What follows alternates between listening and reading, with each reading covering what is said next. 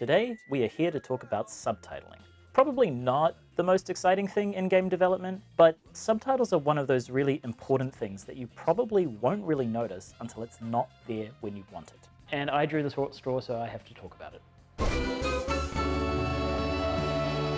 We've got a game which is based in the UK with a whole bunch of very thick accents. To be quite frank, half the team uses subtitles right now during development to understand what the hell is going on. But you'd be surprised how much work it takes to get subtitles to work well. So for example, in We Happy Few, there might be 15 people around you giving you some sort of information at any one time. One of the worst offenders we had was Crazily. He would just continually say, "I'm late for a very important date." In our old system, that subtitle would repeat over and over again, meaning that you would not see the content that you actually wanted to read. So we put a bunch of work into a new system, which instead of having one subtitle at a time, sort of rolls through subtitles sequentially and allows you to customize it. You can make them bigger or smaller, you can put a background behind them or use an outline.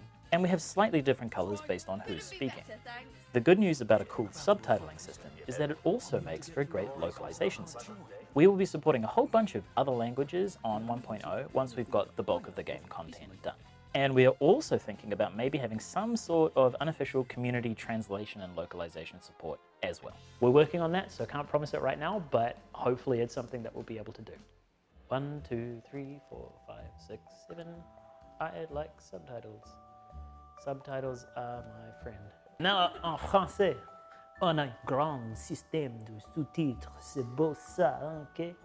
Fuck, I have the worst right.